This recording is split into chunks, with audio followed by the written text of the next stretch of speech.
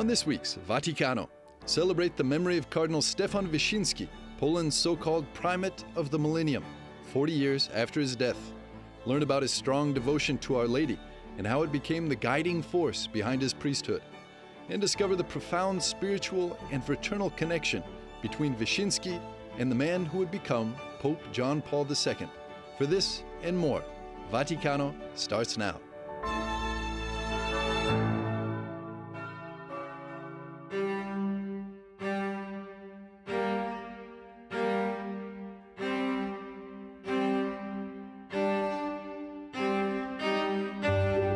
Stefan Wyszynski, later known as the Primate of the Millennium, was born in the summer of 1901 in a poor village in the Russian partition of what is now Poland.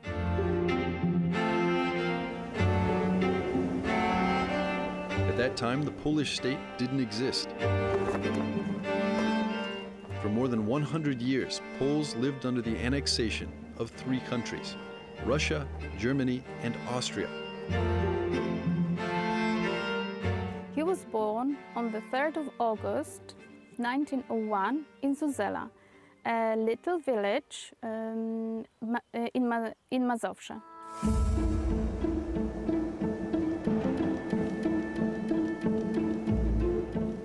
He was the second of 6 children, born to Julianna and Stanisław Wyszynski.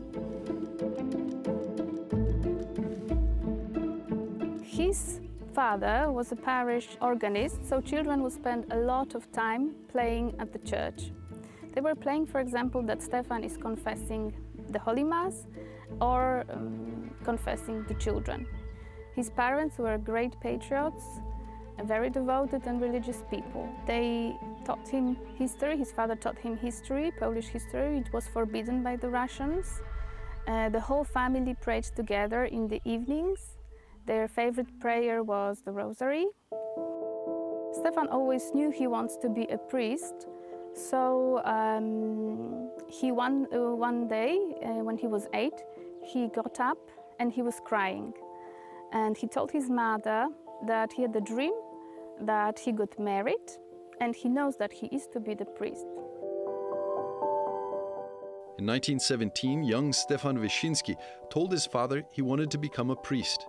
Stanisław Wyszynski was not enthusiastic about the idea and asked Stefan if he realized how difficult it would be.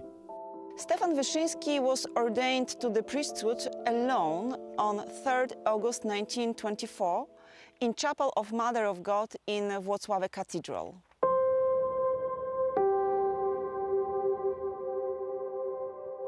A sacristan, seeing a young priest coming for ordination, said that with this poor health he should rather go to a cemetery than to ordination. From the very beginning, Stefan led the life of an ordinary priest, inviting Mother Mary to be with him at every Mass. After becoming priest, Stefan Wyszynski was ordinated as a vicar to Wrocław Cathedral.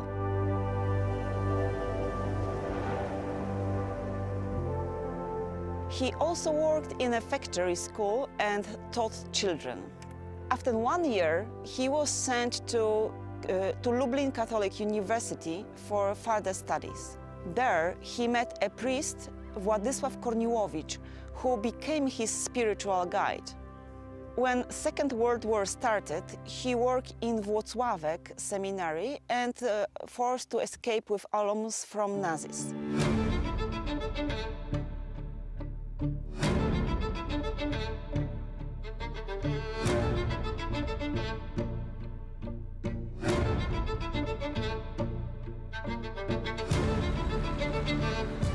While working there, he was placed on the Germans' watch list as a seminary professor and editor of Catholic magazines. To protect Wyszynski's life, the bishop ordered him to leave Włocławek, and he eventually in Laski. Small town Laski, close to Warsaw, was an important chapter of war life of priest Dr. Wyszynski. He was a chaplain in Franciscan Sisters Servant of the Cross and also Soldiers' Hospital during Warsaw Uprising. In Laski he also met Maria Okońska. She came to Dr. Wyszynski with a few girls who wanted him to teach them about Catholic social science. This wartime meeting established the foundations for a profound lifelong friendship. After this meeting, Maria Okońska was sure that this priest would be someone special in their lives, but not only for them, but also for the whole Poland. Later, priest Wyszynski became a spiritual father and also co-founder of Secular Institute for Women, devoted to Mother Mary, now known as Primate Wyszynski Institute.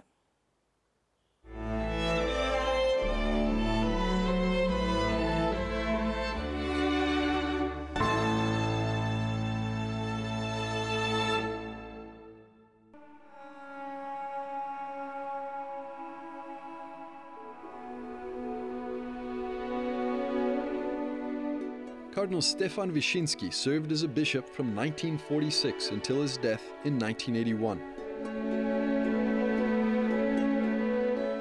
According to the historian Professor Paweł Skibinski, this was an extremely difficult time for the Church in Poland. It means that it's the same period as the Soviet domination in Poland. And also it's the time of totalitarian government, which ambition was some kind of laicization and atheization of Polish society.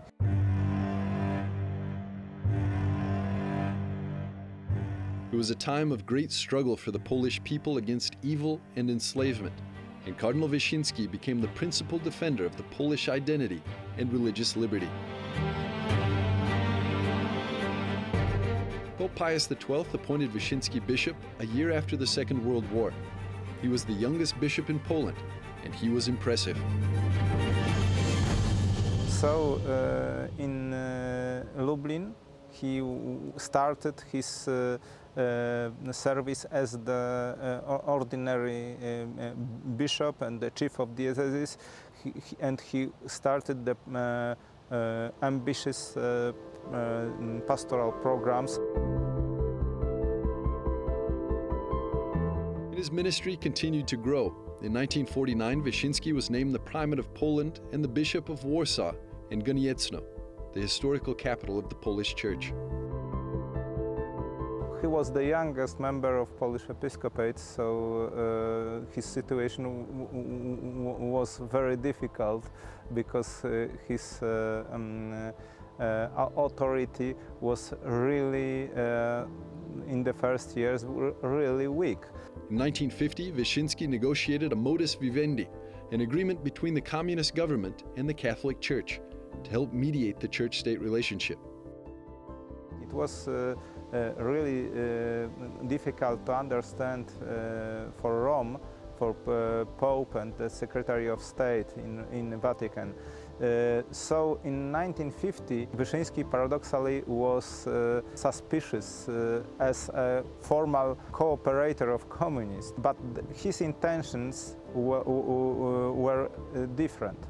He tried to make new situation for Polish Church, to make the situation of some kind of coexistence with enemy, with aggressive communist state, and his intention was clarified in 1953.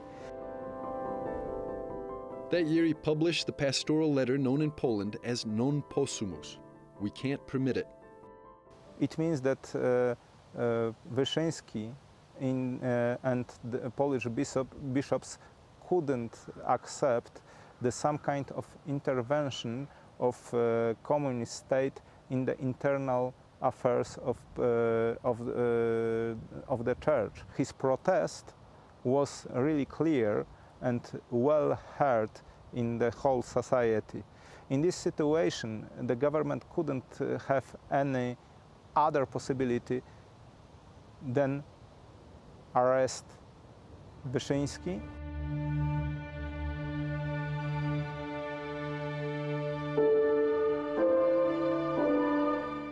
Wyszynski's time in prison wasn't only a period of inner prayer.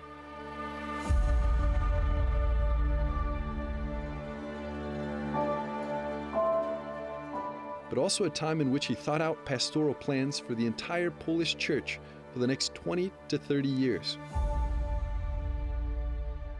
So-called the Great Known is some kind of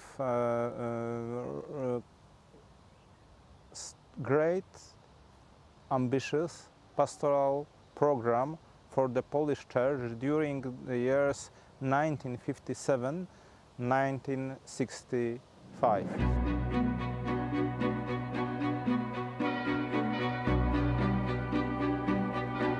The pastoral program, which had very clear aims.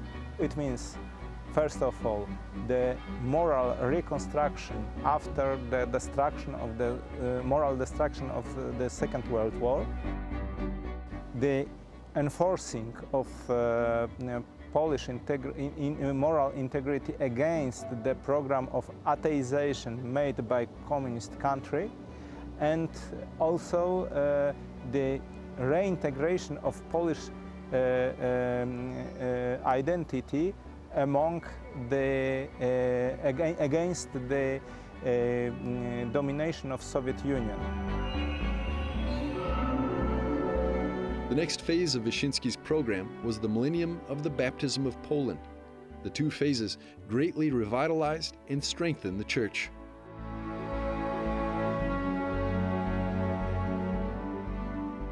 It's really amazing that the Cardinal Wyszynski was able to realize this kind of great pastoral activities without media, without social structures, only in the base of parochial structures and diocesan structures.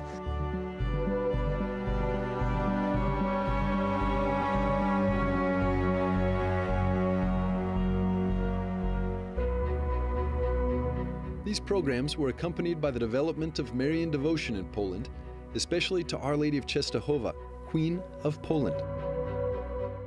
A copy of this famous image of Mary went on pilgrimage from one parish to the next, and the reaction of the communist authorities was surprising. They decided to arrest the Holy Picture. It's strange because in Marxist mentality, the Holy Picture is nothing. So it's really amazing and some kind of comic situation, but really seriously treated by the Polish authorities.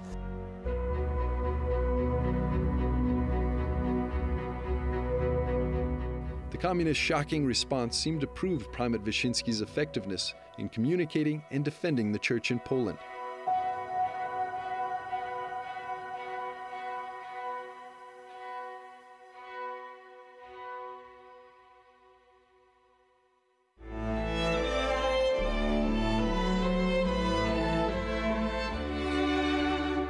After the break, learn about Cardinal Wyszynski's deep reverence for Our Lady and how she helped him to lead the church during communism.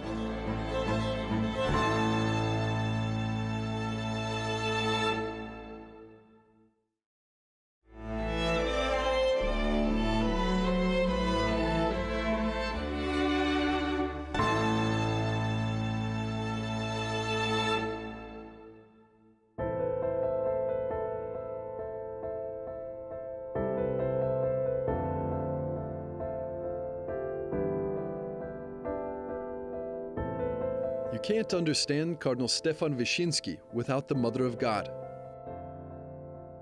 His family had a special love for two Marian images, Our Lady of the Gate of Dawn in Vilnius and the Black Madonna of Częstochowa. When Wyszynski's mother died when he was 9 years old, he chose another mother, one who would never die. A special place close to his heart was the shrine of Our Lady, Queen of Poland at Jasna Góra. Actually, he celebrated his first Mass at this shrine.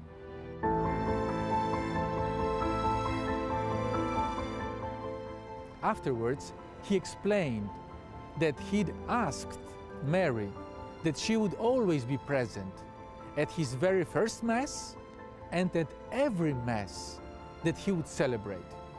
He then was ordained a bishop at Jasna Góra. He was there so often that he had even his apartment there.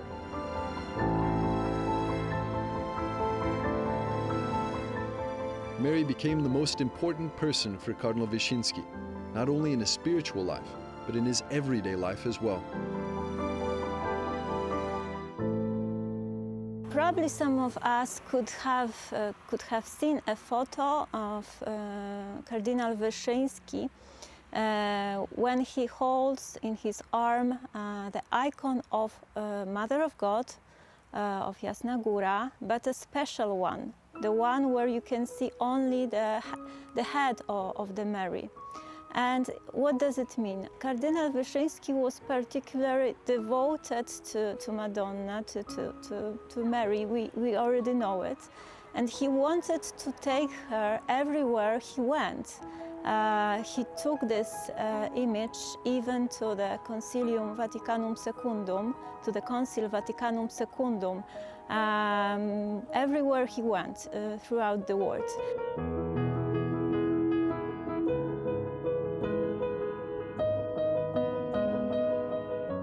The devotion to the Blessed Virgin Mary was something he had in common with Cardinal Karol Wojtyła, who later became Pope John Paul II. Pope had the motto Totus Tuus, which means I am all yours, and he addressed these words to Mary.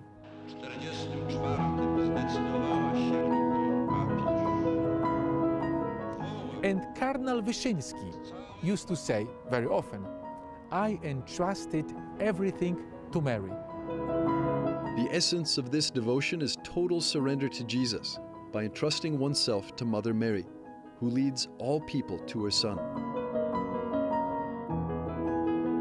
Primate Wyszynski didn't keep his relationship with Mary to himself, rather he spread this devotion far and wide throughout Poland. In this difficult period of communism, he saw Mary as the only person who can unite the Poles and free our nation from the wave of atheization. Cardinal Wyszynski started the journey of the copy of the icon of the Blessed Virgin Mary of Jasna Góra in Poland. This icon was on the pilgrimage in all Polish parishes. It went from parish to parish all over Poland. At those celebrations, almost all the people that lived in the visited parish were present. In fact, in his heart, Cardinal Wyszynski carried a vivid memory of the words of Cardinal Chlond, who foretold this with significant words, but victory, if it comes, will be the victory of the Blessed Virgin Mary. However, the devotion didn't end with the pilgrimage. The Cardinal wanted the whole Church to experience Mary's crucial role in the spiritual struggle for salvation. He trusted as well the fact that the faith was saved in Poland, that nevertheless the communism was belligerent in that year in Poland. And he wanted to share with other countries, with other bishops, actually all Polish bishops wanted to share our experience with entire Church. And during Concil Vaticanum Secundum, Polish bishop proposed to proclamate Mother of God as Mother of Church. And at the end of this concil, Pope Paul VI proclaimed Mary as Mother of Church.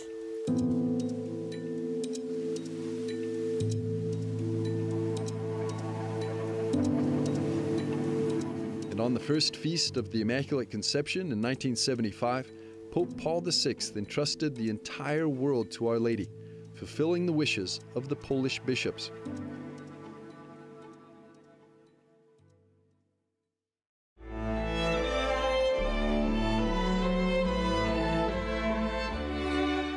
When we return, we uncover a profound and spiritual relationship between Cardinal Stefan Wyszynski and Cardinal Karol Wojtyła.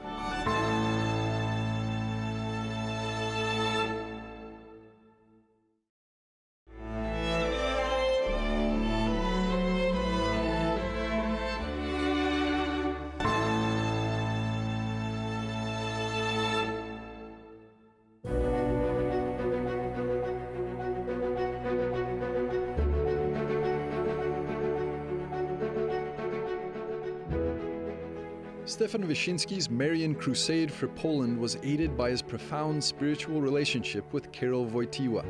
Historians argue it wasn't only a friendship, but a true father-son relationship. During almost all life of Cardinal Wyszynski, the father was Wyszynski and the son was Wojtyła. But this relationship drastically changed one day. But from 16th October of 1978, from the moment of designation of Wojtyła to the papal capital in Rome, the situation was immediately changed. The father was Wojtyła and the son was Wyszynski. It's really strange, but it was possible that this relationship changed so simple, so natural.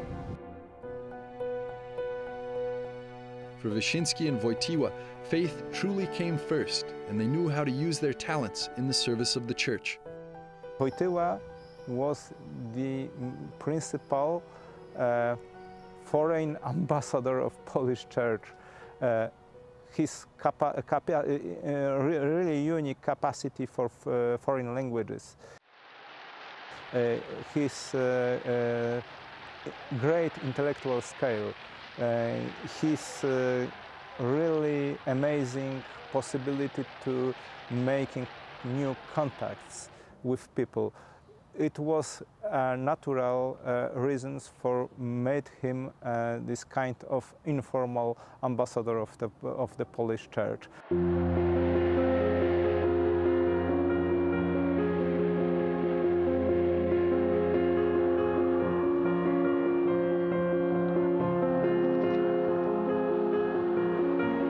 In 1978, Pope John Paul II told Cardinal Stefan Wyszynski, "There wouldn't have been this Polish Pope on the See of Peter if it hadn't been for your faith, not retreating from prison and suffering, your heroic hope, your entrusting yourself completely to the Mother of the Church."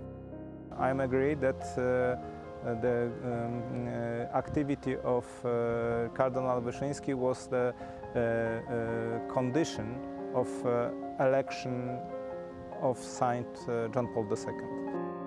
First of all, because without Wyszynski, the experience of Polish Church couldn't be so known in the whole Catholic world. The example of Wyszynski was clear for every conscious Catholic in the world. He was a martyr of anti-communist defense of religious freedom in Eastern Europe.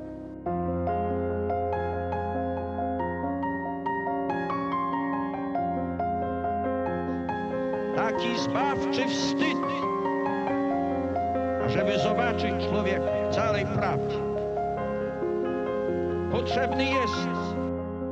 But there was something else. Wojtyła saw himself as a disciple of Wyszynski. The great pastoral programs by Wyszynski were really inspiration for Wojtyła.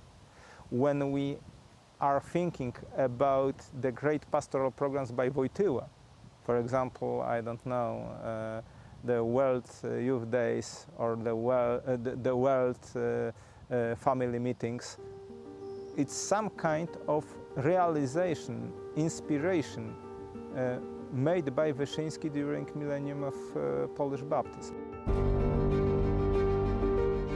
deep relationship between the two Polish church leaders became evident in 1981. When Ali Agsha tried to assassinate John Paul II in St. Peter's Square in Rome, and Cardinal Wyszynski lay dying in Warsaw. In the most dramatic moment of dismay, the both principal moral authorities of the Poles were under danger of death. So in the crucial moment, Cardinal Wyszynski asked the whole society of Polish Catholics to pray in the intention of Pope, not in the intention of Primate of Poland.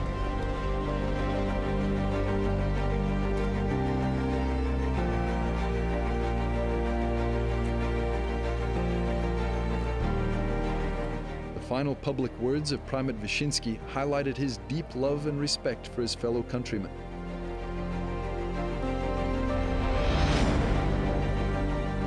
With his call to prayer for the ailing Pope, Wyszynski passed the torch to John Paul II to lead the Church into the new millennium.